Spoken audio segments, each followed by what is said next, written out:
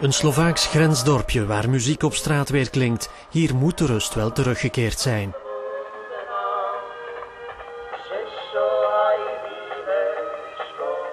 15 jaar geleden was het anders. Toen werd het dorp in 2 kampen gescheurd, letterlijk zelfs. De linkerkant van dit huis bijvoorbeeld staat vandaag op Slovaaks grondgebied, maar de rechterkant is nog altijd Tsjechisch. S tím nesouhlasili, ale dobre však je. Dobre sa znášame s Čechama. Chodíme tam nakupovat, tam je lacnější.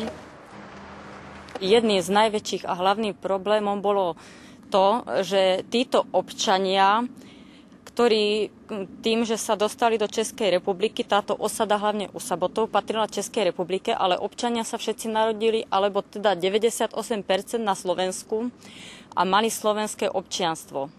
Čiže zostali vlastne cudzincami. Problemen met identiteitskaarten, met verzekeringen, met scholen. Vooraf had niemand eraan gedacht dat de splitsing van een land zo moeilijk zou zijn in dit dorpje.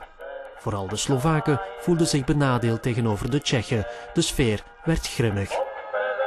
Jedným takým ďalším problémom potom bolo pri odškodnení, že teda vlastne nakoniec tej republiky, ako česká, tak slovenská, oni to poriešili, občania boli odškodnení.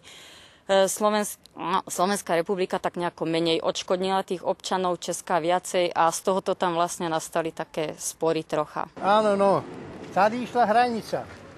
Tu bývali Slováci, no tak tých jak odškodnili, no ale však to sa dobre znášali, tam žiadne problémy nebyli.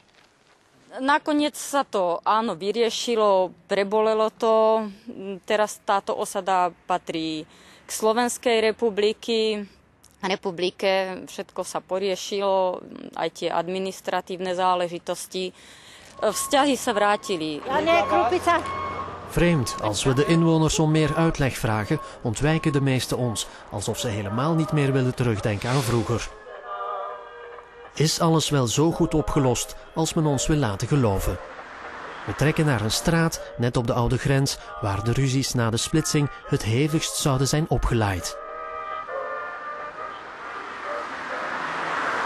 Deze bewoners werden voor een moeilijke keuze geplaatst. Ze mochten hun nationaliteit kiezen, maar kiezen voor Slowakije en hier blijven wonen betekende dus minder geld krijgen dan diegenen die voor Tsjechië kozen. Volksverraders en profiteurs in Slovaakse ogen.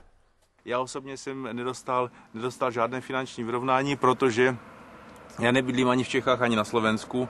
Já pracuju ve Vídni a sem jezdím akorát na dovolenou a když mám volné dní. Třeba nějaký spoluobčané, kteří tady bydlí soustavně, by vám k tomu mohli říct něco bližšího a mohli by vám to přiblížit.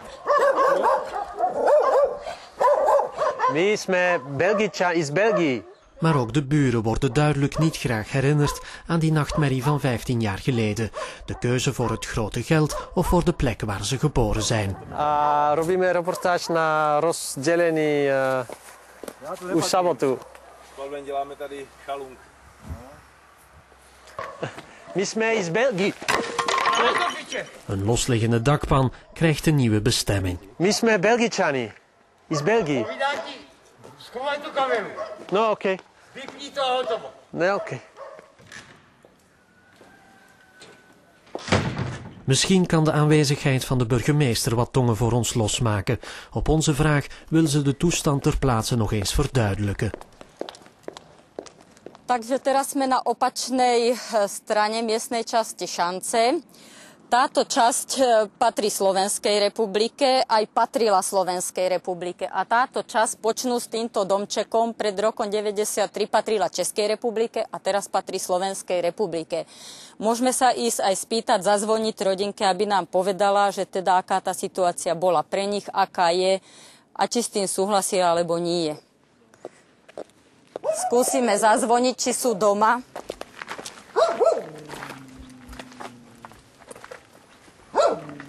Maar de bewoners doen niet open en ook andere buren blijven liever zwijgen. Ne, dajte pokoj. Ja viem, že nikto není, tí ľudia nechcú na to, tak je to zle, neviem, čo si ako pomyslela. Je tu belgická televízia a asi nechcete sa vyjadrovať tež na kameru, že? Ja im to stále vysvetľujem, že je to furt také bolavé a že ľudia sú rádi, už že to skončilo. Tak, no. Áno. Uiteindelijk komen we te weten dat de overlopers naar het rijkere Tsjechië 1,5 miljoen kronen of ruim 30.000 euro kregen. De blijvers kregen van het armere Slovakije maar een fractie. Een afgekochte scheiding laat duidelijk sporen na. To je teraz lepšie. Obyčajní ľudia rozdelenie určite nechceli. Obyčajným ľuďom... Co tu ich propaguješ? Ja už som im raz povedal, Ale my ich nepropagujeme. Zaber tú kameru preč, lebo... Ale my ich... Nedávaj tú kameru na mňa. My ich nepropagujeme.